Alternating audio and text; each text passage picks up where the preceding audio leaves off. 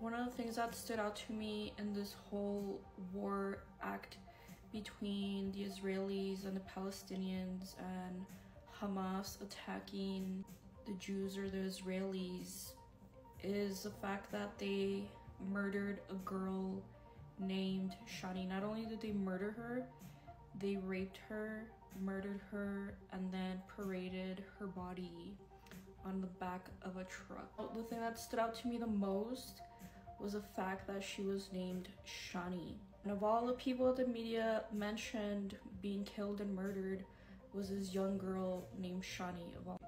Let me tell you what a cult energy people are playing with currently, which is not going to be good. And I'm going to read to you guys a passage from an astrology book that indicates what is transpiring.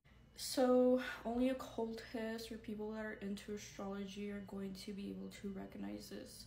So Shani is actually a Hebrew name which symbolizes the color crimson, which is the color red. Now, what planet is associated to the color red in astrology? It's Mars. Mars is also the planet of war and aggression. In Hinduism, the word Shani also represents the planet Saturn. It translates into Saturn, essentially. Saturn is a planet of restriction. It's a planet that indicates longevity, and it can indicate oppression, right? So this whole war is all about oppression. The Palestinians feel oppressed. That's why they're acting out in this war, in this act of aggression currently towards Israelis.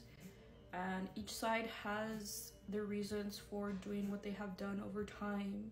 So in astrology, Shani, Saturn, is a planet of karma and retribution. Look at the meaning of retribution.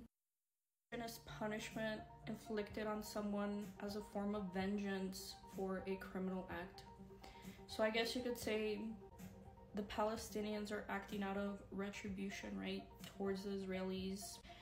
And now, as a result of this action, now the Israelis are going to be acting out of retribution. So again, they murdered a girl named Shani, Saturn, crimson, red, Mars. And if you look at the meaning of what it means to have these two energies conjunct, Mars and Saturn, in astrology, and I'm going to read to you what it indicates, so pay close attention.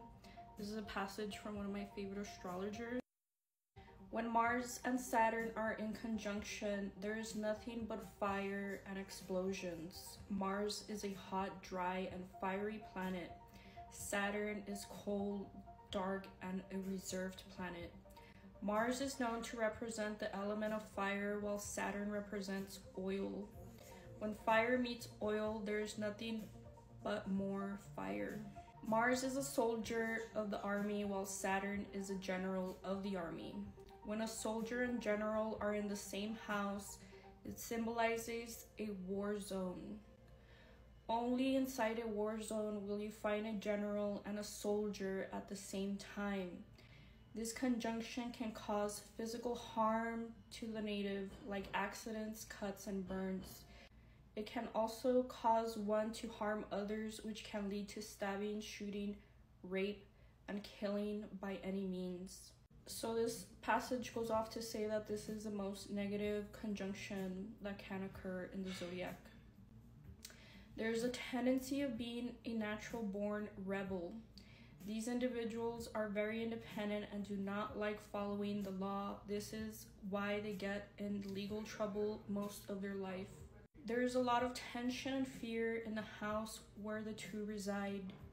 There is a constant war happening in the area of life where this conjunction occurs. So this is a passage analyzing the conjunction occurring within people's astrological birth charts. But these are concepts that are coming out in the actions of what is transpiring in Israel. Palestinians killed a girl named Shani Saturn, whose name also is associated to the planet Mars. And again, of all the people that were murdered, the media puts out this story of this girl named Shani. Do you guys not see the cold topics that are being played? To me, this symbolizes that People are awakening a beast and you guys don't even know what energies that you guys are playing with. This is probably indicative of a very long-lasting war, very destructive war that is to come. Not only that, but we have an eclipse approaching on October 14th, which I think may agitate the situation even further. There's nothing I can say because people are going to have arguments on both sides, but I just want people to be aware of the big energies that are transpiring with the initiation of these aggressive acts. And I have heard astrologers say that we are going to be entering a very pivotal time period of wars, probably into the 2030s, okay?